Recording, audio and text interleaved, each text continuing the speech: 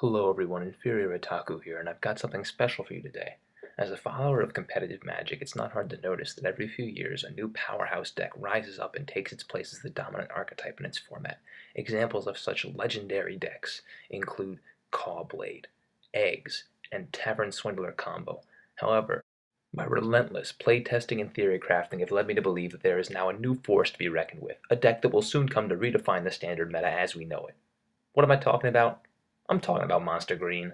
In this video, I'm going to show you the power of the Monster Green deck, and I'm going to give you an exclusive sneak peek into how it achieves such incredible results.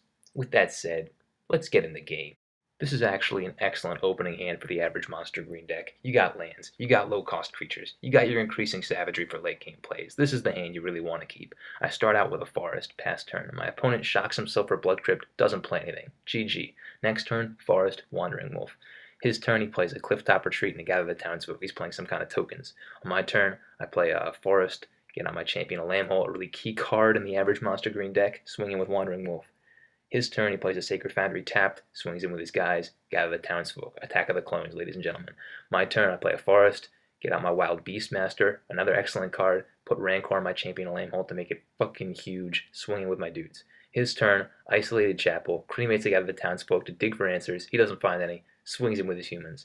My turn, I put a increasing savagery on my Wild Beastmaster. Oh no, oh wait, I don't. He Searing Spears that motherfucker. God damn it. Anyway, I swing with my guys, taking him down to 4.